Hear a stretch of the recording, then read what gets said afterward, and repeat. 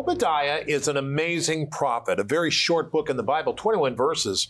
We're going to study that in 3 minutes. It's a good day to read the Bible. Good morning, good afternoon, good evening. My name is Rod Hembry. I'm Janice. And this is Bible Discovery as we discover the Word of God. Now, the 66 books written by the 40 authors over 1,500 years is very important. We're going to study that in a moment. In about 15 minutes, Corey and Ryan are coming. Corey? Well, today I'm going to be taking a look at Edom because that was Obadiah's whole focus. Ryan? Well, today I'm actually going to be spotlighting one of my YouTube videos here on the show, and I call this segment The Rundown because it's all about Jonah's attempted escape from God, which we're going to read about on tomorrow's program. That's very good. I look forward to that. Okay, what are we doing? Well, hooray. It's our Friday wrap-up question, and I'm going to pose a question, and it can be anywhere from Hosea chapter 5 through to Obadiah. All right, take your Bible guide, turn to Obadiah. Let's learn what God said.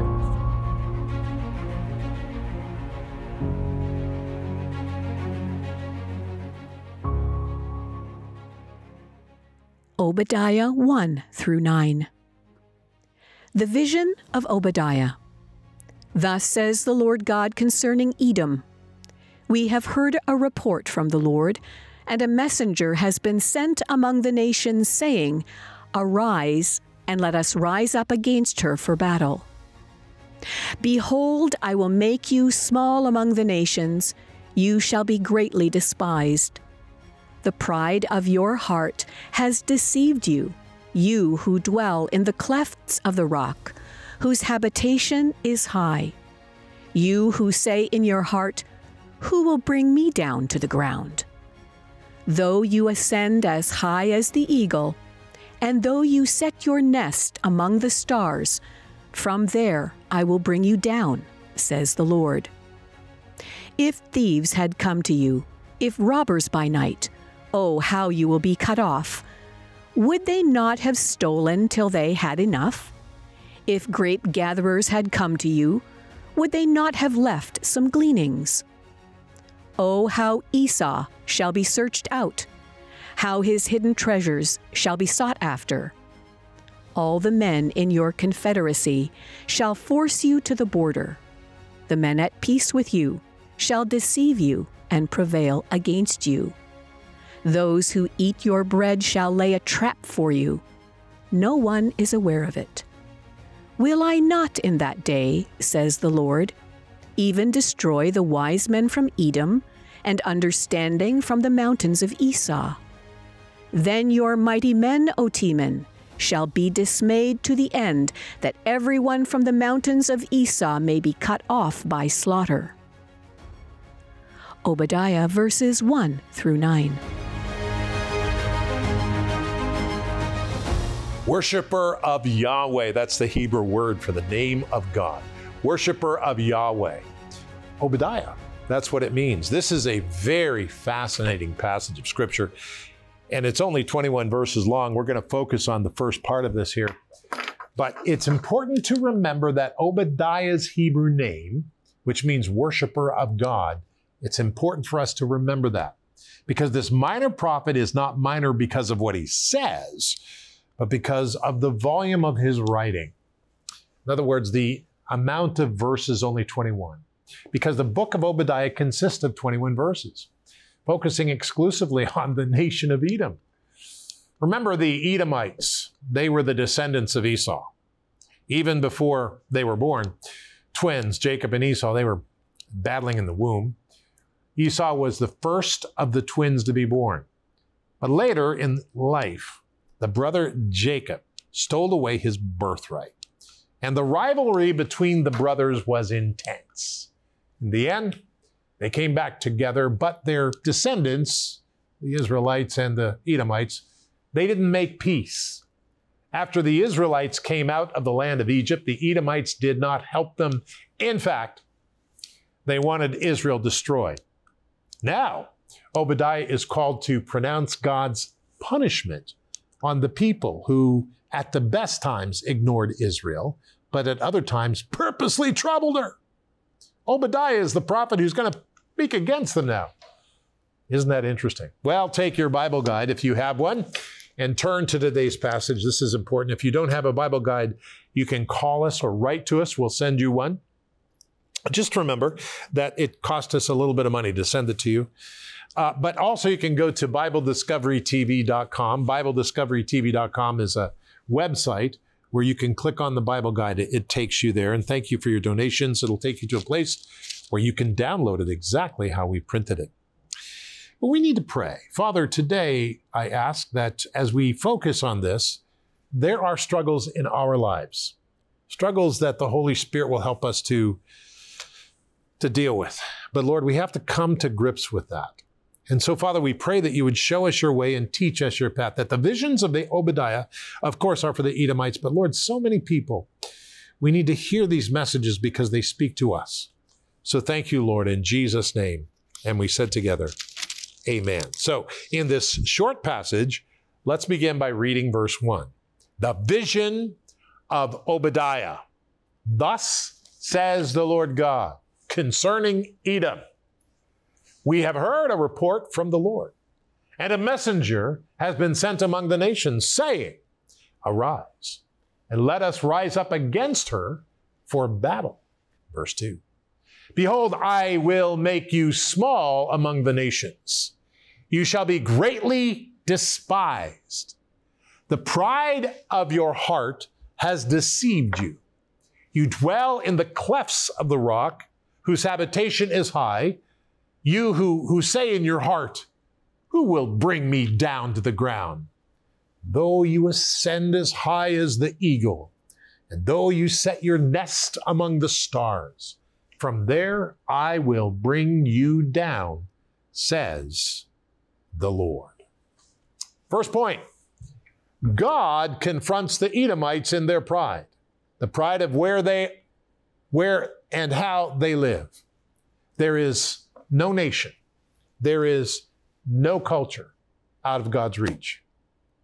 I'll say that again because it's important to us. There is no place, no nature where God cannot see. I find it interesting that in the Garden of Eden, when Adam and Eve sinned, they hid behind a bush. What's that about? God made the bush. I mean, God can't see behind it? Of course he can. God was asking the questions to get them to confess to what they had done. Very important. But there is no nation where God cannot see. He sees every terrorist. He sees everything going on right now. The motivations of every person. God knows that. Obadiah continues. This is really, really important. Here is what he says. He says, if thieves had come to you, if robbers by night, oh, how would you be cut off? Would they not have stolen till they had enough? If grape gatherers had come to you, would they not have left some gleanings? Oh, how Esau shall be searched out, how his hidden treasures shall be sought after. All the men in your confederacy shall force you to the border. The men of peace with you shall deceive you and prevail against you. Those who eat your bread shall lay a trap for you. No one is aware of it. In their pride, Edom will be unaware of their destruction. In their pride, Edom will be unaware of their destruction. Pride comes before a fall. And it's always wrong way to think and live. Let me tell you. Pride comes before destruction and haughty spirit before. Whenever we start believing in we're so great, we got the Air Force, we got this. Whenever we start believing that, we need to back off because God is greater. God is bigger. God is more powerful, beloved. We need to understand that. We need to come to God. It's God who makes nations great, and it's God who makes us good. And we need to come to Jesus Christ to confess our sins, because that's the only way to really, really deal with sin. Well, this is interesting. The last two verses. He says here, will I not in that day, says the Lord, even destroy the wise men from Edom, and the understanding from the mountains of Esau. Then your mighty men, O Teman, shall be dismayed, to the end of everyone, from the mountains of Esau, they may be cut off by slaughter. Third point, Edom will come to utter destruction because of how they treated Israel. Remember this, the Bible tells us to pray for the peace of Jerusalem and for the peace of Israel. I'm telling you, say, well, where does it say that, Rod? It says it in Psalm 122.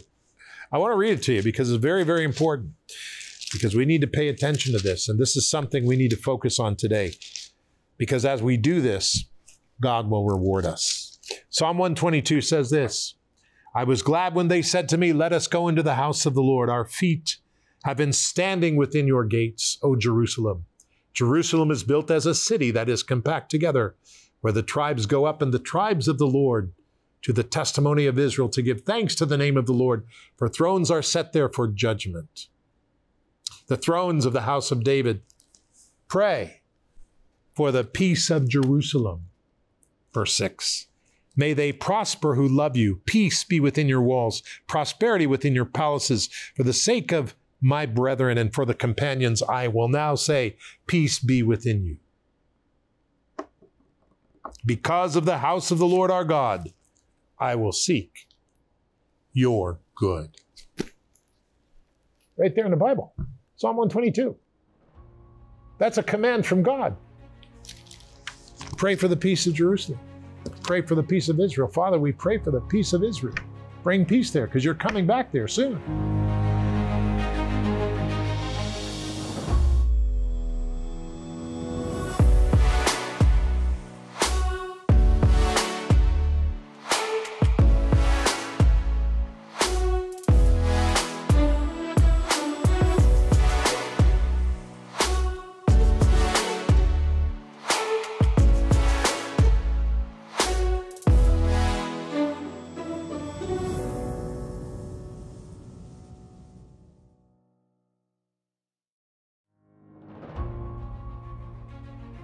All right, so today's assigned reading is Obadiah, but I'm going to jump ahead to Saturday's reading, which is Jonah.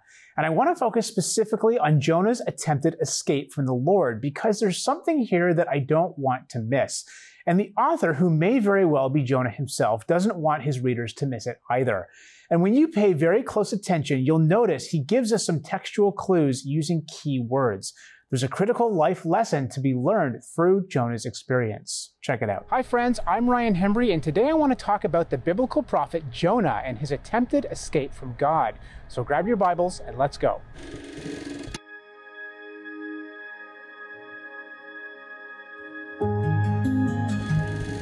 Okay, so the book of Jonah, while it's very short and to the point, is both action-packed and full of important life lessons. It opens with these words. Now the word of the Lord came to Jonah the son of Amittai, saying, Arise, go to Nineveh, that great city, and cry out against it, for their wickedness has come up before me. But Jonah arose to flee to Tarshish from the presence of the Lord. He went down to Joppa and found a ship going to Tarshish. So he paid the fare and went down into it, to go with them to Tarshish from the presence of the Lord. So Jonah, for reasons he explains later, disobeys God's command by running away to Tarshish, which was in the completely opposite direction. He was running away from God. And notice the key words in this passage, because at every stage on his journey away from God, Jonah goes downward. The literal Hebrew says that he went down to the port of Joppa. Then he went down to the ship. Then he went down into the hold of the ship, where he fell into a deep sleep. So in a literal, metaphorical, and spiritual sense, Jonah went down as far as he could go. But he was about to be brought down even lower, because God sent a mighty storm that was so bad, Jonah ended up going overboard. And listen to the language Jonah uses to describe his descent into the deep. Out of the belly of Sheol I cried, and you heard my voice. For you cast me into the deep, into the heart of the seas, and the floods surrounded me. All your billows and your waves passed over me. The waters surrounded me, even to my soul. The deep closed around me. The weeds were wrapped around my head. I went down to the moorings of the mountains. The earth with its bars closed behind me forever. So Jonah went down, down, down until he couldn't go down any further. This key word is a clue that the author is trying to teach us something through these very real events. And I think his point is crystal clear. And it's this: the more we separate ourselves from God, the giver and sustainer of life, the closer we get to death, both physical and spiritual.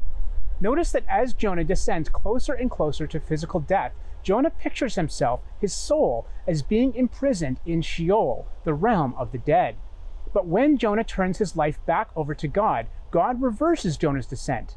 In Jonah's own words, "I have been cast out of your sight, yet I will look again toward your holy temple. I went down to the moorings of the mountains. The earth with its bars closed behind me forever. Yet you have brought up my life from the pit, O Lord, my God." God rescued the repentant Jonah from death by way of a great fish. And just like Jonah, without God, we too are dead in the water. But when we turn to him, he saves us from death and raises us up by way of Jesus Christ. So one of the main lessons that we learn from the book of Jonah is that a life lived apart from God is a path to death, because he is the giver and sustainer of life. This is a very common theme throughout the Bible.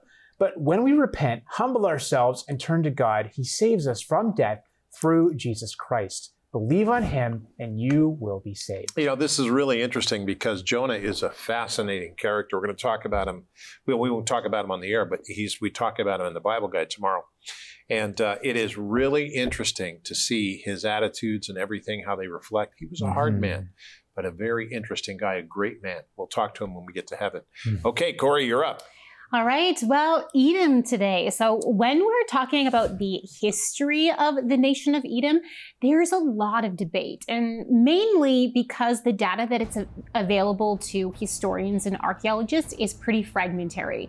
And without written records of the Edomites, it's largely left up to interpretation. Now, from enemy records, we do know some things, where Edom was, and from Assyrian records, we know Edomite kings paid tribute to Assyria during the time of the Assyrian Empire. But the Bible tells us a lot more. We know the origin of Edom, and we know the names of chiefs and kings of Edom that are given in the book of 1 Chronicles. We know that on Israel's way to the Promised Land, Edom refused them passageway through Edomite territory. We know that the Israelites often campaigned against Edom and took territory away from them. For example, Saul in 1 Samuel 14. Also, Doeg the Edomite, he worked for Saul and slaughtered the priests of Nob, which is not a glowing report on the faithfulness of Edomites. Now, sure, there would be hard feelings on that one for a very long time. We also know that David took Edomite territory in 2 Samuel 8. We know that they were completely subjected to Judah during Jehoshaphat's reign. You can see that in 1 Kings 22. But this was lost when Jehoshaphat's son Jehoram became king. Edom actually rebelled against Judah then and set up their own king once again. Now, when Jehoram went to war to get Edom back, he almost lost his life in an ambush. He did make it back home safely, but he was in full military retreat, and Edom was free once again, at least from Judah and for a time. Because in 2 Kings 14, we're told that the son of Joash, remember Joash, the boy king who was saved from Queen Athaliah's murderous rampage and then reestablished as king by the high priest Jehoiada? It was that Joash. His son, named Amaziah, launched a successful military battle against Edom. He's said to have defeated 10,000 Edomites in the Valley of Salt and captured Selah in battle, where he may or may not have thrown thousands of Edomites off its rocky cliffs to an untimely death.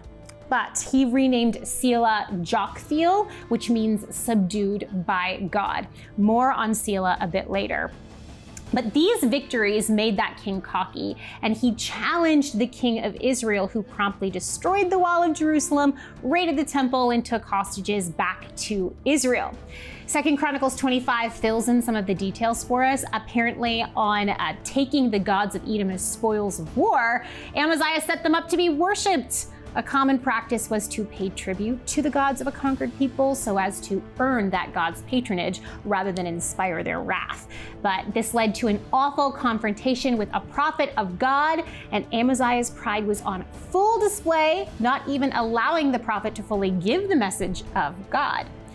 Later, in the days of King Ahaz of Judah, the time of Isaiah the prophet, the time when Assyria was empire building, we're told in 2 Chronicles 28 that Ahaz reached out to Assyria for aid because he was dealing with raids from Aram and Israel to the north and raids from the Edomites from the south.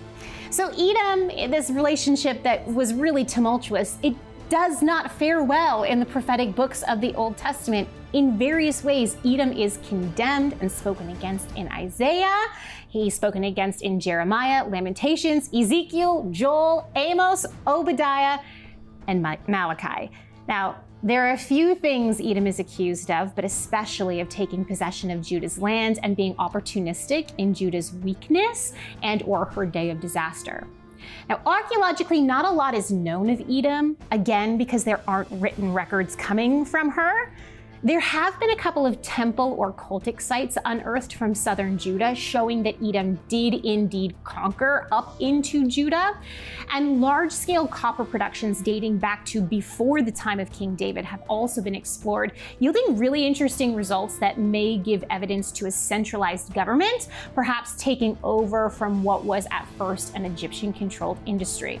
But for our purposes today, in speaking about the destruction of Edom and that famous or maybe infamous site of Selah, where Amaziah threw Edomite men off of some sort of cliff, the site of Selah today is still unexcavated, but it gathered a lot of attention in the early 2000s because the site is a natural rock fortress with towering walls accessible only through a narrow ancient staircase. Now, from finds on the surface of the fortress, it was occupied in the biblical Iron Age and could have been a good place to throw a bunch of people from. But it gained attention for the Selah relief, a plaque carved into a cliff face that had a depiction of Babylonian King Nabonidus and accompanied with writing that it is mostly indecipherable today, but the carving demonstrates what historians have believed about the destruction of Edom for years, that was learned from 4 surviving Babylonian records, that Edom fell to Babylon during Nabonidus' campaign through their region on his way to a desert oasis where he oddly chose to live for 10 years while his son Belshazzar acted as co-regent back in Babylon. Yeah, this is really something because as we focus on this, the Edomites were people that didn't really fare well with the Israelites or the Judeanites or the Judites. Yeah, the Judeans. And the important part of this to remember is that God pays attention to how we treat the people, his people. And that's important today as well. But that is really interesting. There's a lot of material that has emerged now. Yeah, we really see in the Bible this history of infighting between people who are supposed to be relatives. They're supposed to be at peace.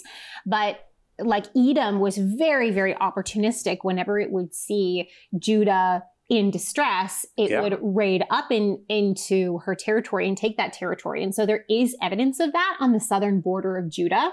And like we said, because there's no written records coming from Edom herself, it's pretty difficult. But that the Babylonian inscription right on the walls of Selah is really, really interesting. It's tantalizing for sure to label that as the place where Amaziah part of Edom was in modern day Jordan.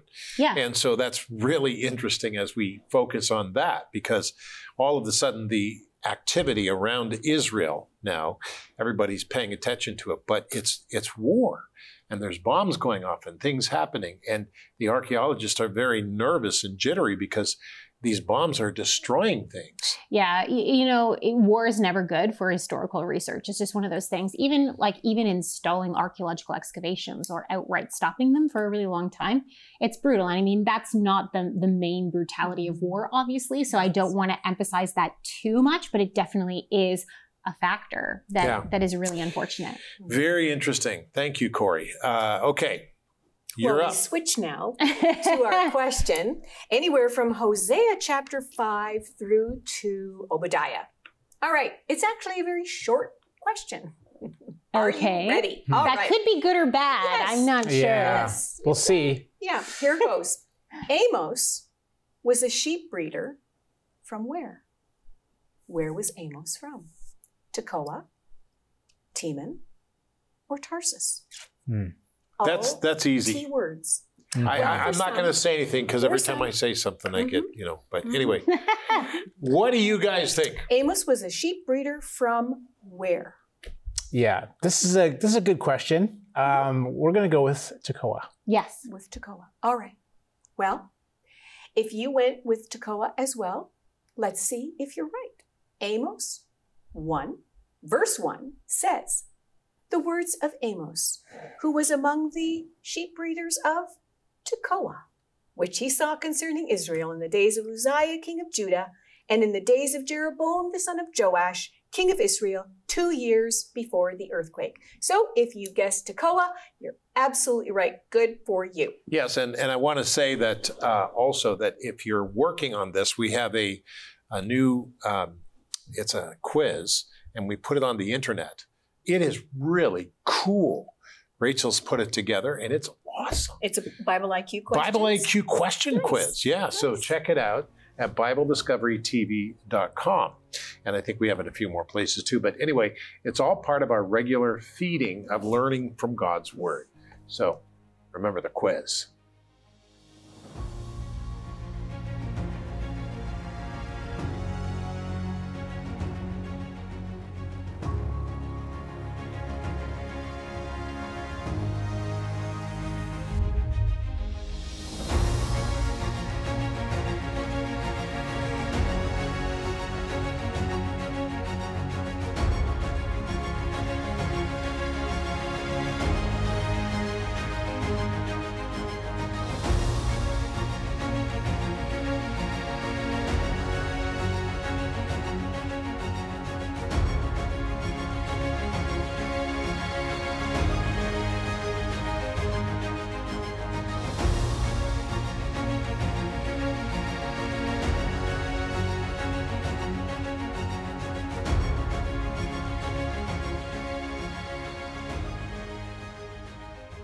Lord, today we pray, and I ask that you would help me make my reactions according to your Holy Spirit. That's really important, Lord, because sometimes I react wrongly, especially on the road. Somebody cuts me off. Help my reactions to be good, and help me, Lord, to be right with you in Jesus' name. Father, also be with the people who support this ministry and help us. Touch them and help them today. In the name of Jesus Christ, we said together, amen.